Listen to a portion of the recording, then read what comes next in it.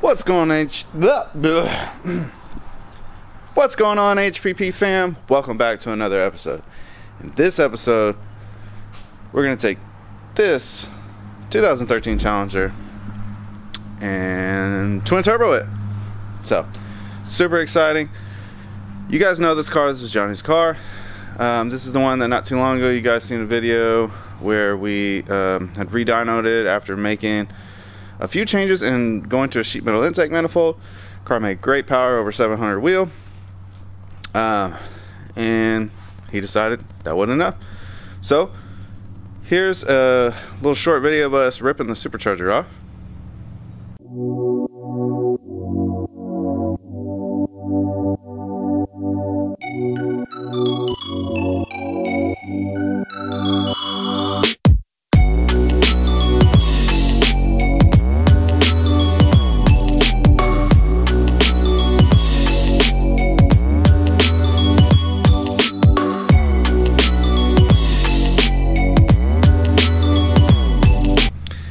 And since then, we have ordered an On3 turbo kit. We opted for the oilless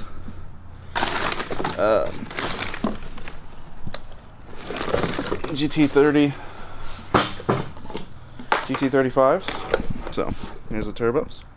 Well, here's the turbo. We got two of them. And so yeah, we're gonna go ahead and get rocking and rolling on removing the long tube headers,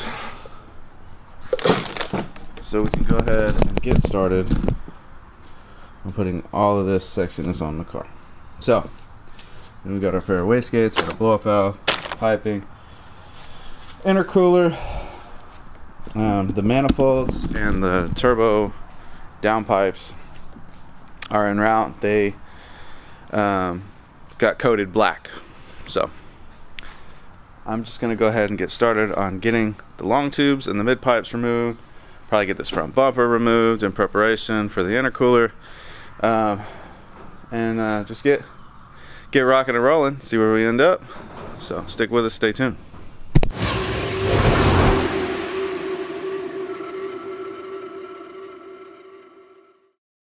Alright guys, I didn't really film, but I'm just been doing a lot of prep, you know what I mean?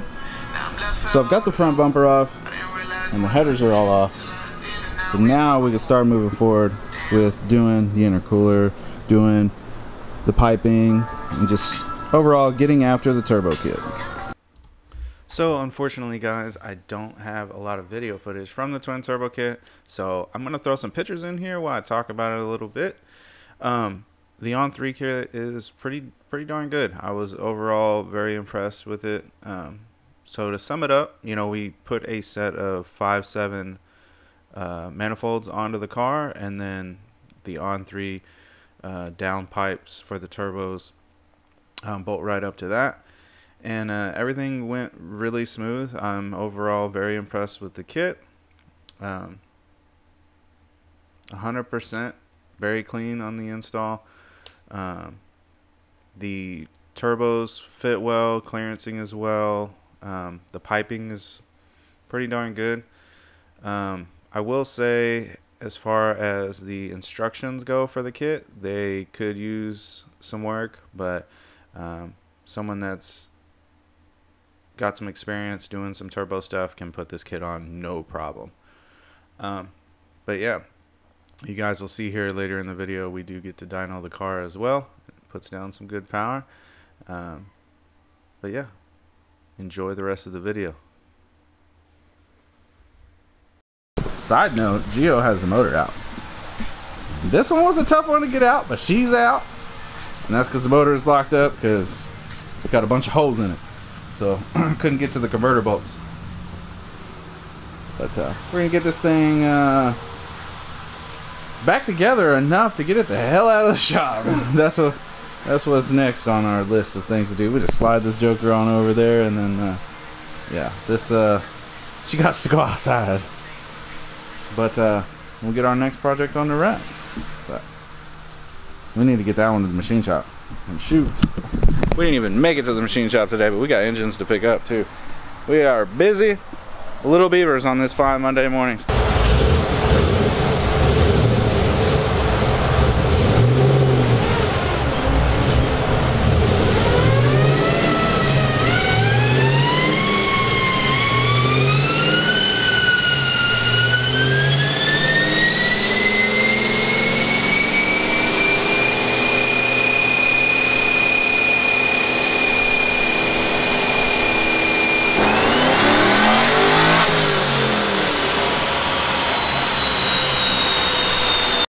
Alright guys, so let's wrap this tune up right now this morning. We're going to make one last tug, see what kind of power she makes. Before I see it chopping down the block. Love it. Bring back the camera just a little bit. Alright, let's get it.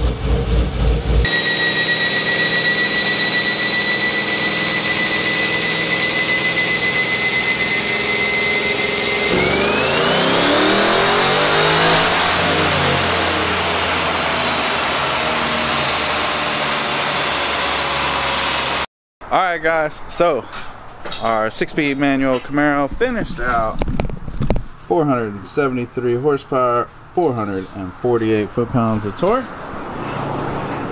Very nice. So go ahead and get this one on back to the customer. Whew! Diving right on into the next tune. Dum-ba-da-bum. The twin turbo scat. Scat. It's SRT8. They didn't make scats back in 2013. I'm a fool. Anyways, we got Johnny's 2013 Challenger that we twin turboed this weekend. Finally got the boost controller all wired up on it, so it is ready to make some power pulls. We still have a full fuel system we'll be doing to this car, but let's see how far we can get and how many pounds of boost we can make on what we have in the car. So let's dive in.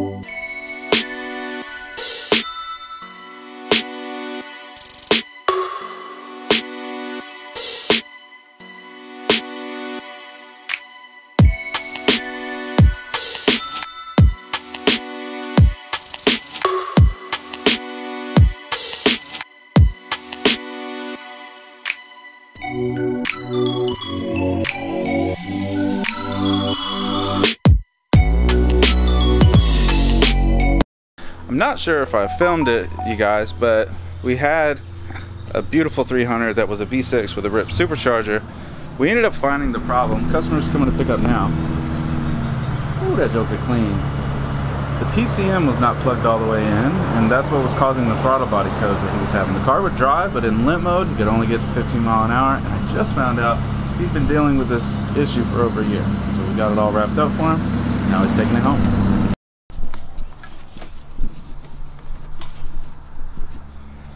Ooh. All right, guys, it's Friday, and we are wrapping up a week. I know it seems short, but I just ain't been picking up the camera, but we've been rocking and rolling. We got motors laying around all over the place.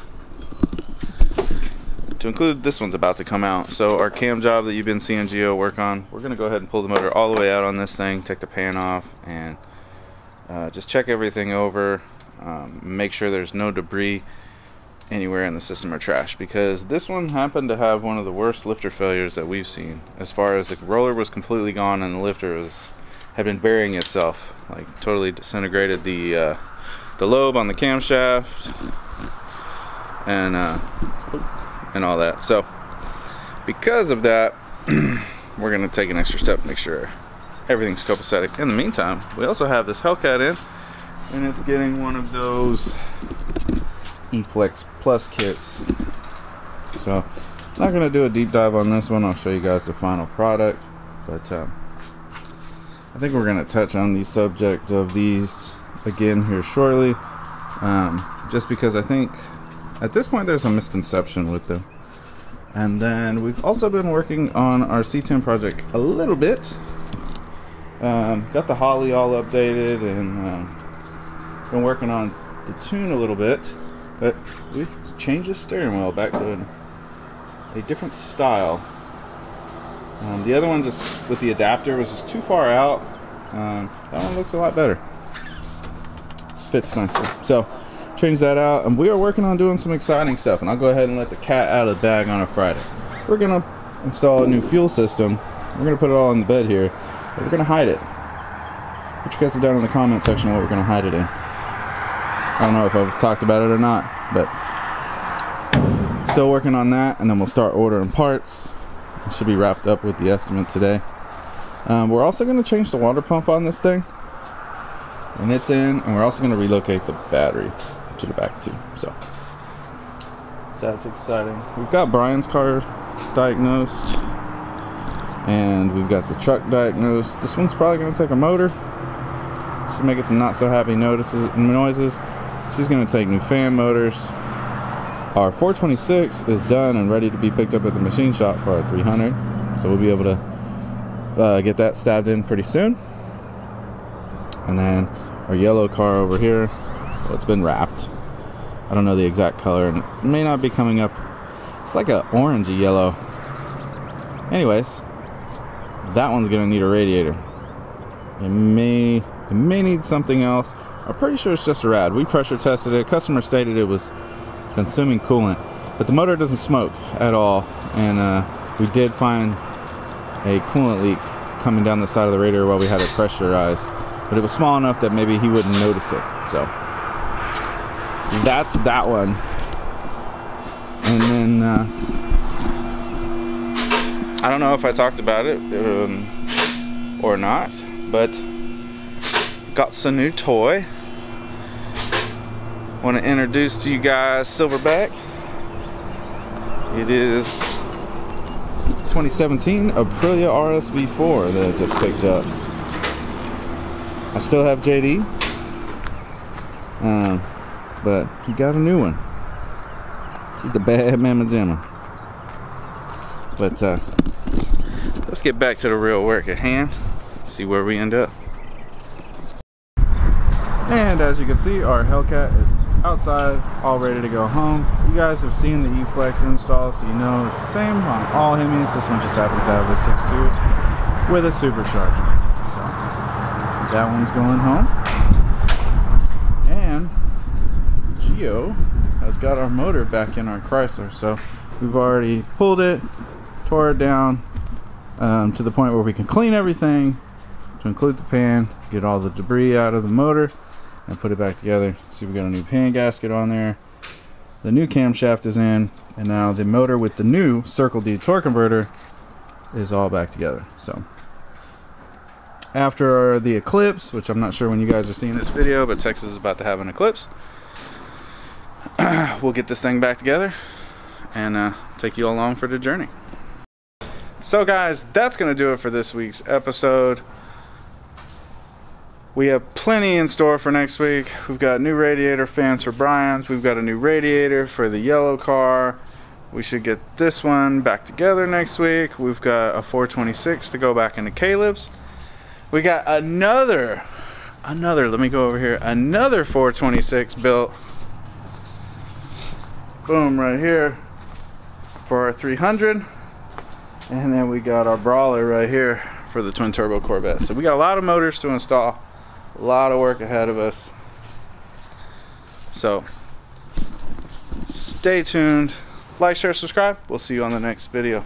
Peace.